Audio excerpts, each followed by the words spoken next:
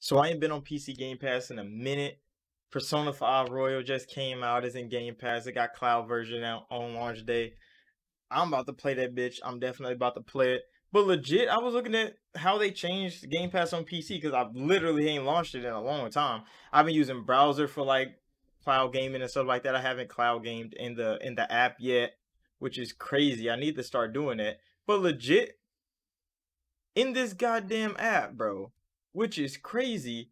It show how long games are. Like it talk about the game and all that. Like it add a whole lot of shit. How long? Why the fuck is Persona 5 125 hours long? Completion is 143 hours. Bro, I ain't got enough time to play all this shit, bro. I don't got 103 hours to give.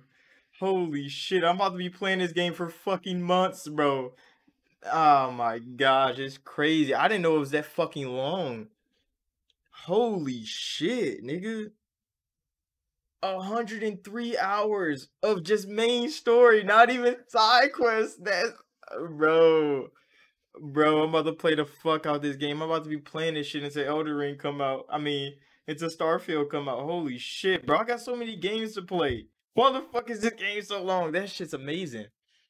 That shit's amazing. And it's the highest rated game this year now. Crazy because Elden Ring was the highest rated game this year until fucking Persona 5 Royal came out on PC. Took the fucking title away, which is wow because this game is old.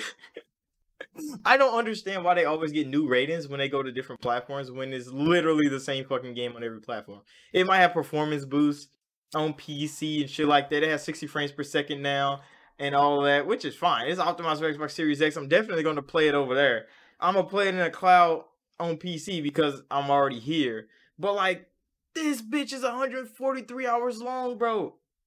One of my favorite content creators play the fuck out of all the Nintendo games. So he played all the Persona games, all the Shin Megami Tensei games. That shit's amazing, bro.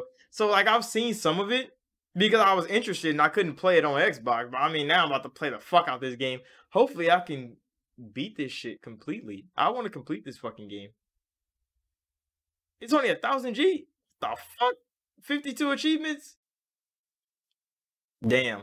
I thought it was gonna be like 2,000. But I mean, they could cram all that shit into 52 achievements. Every one of them was like 5 or 10, gamer score or whatever the fuck.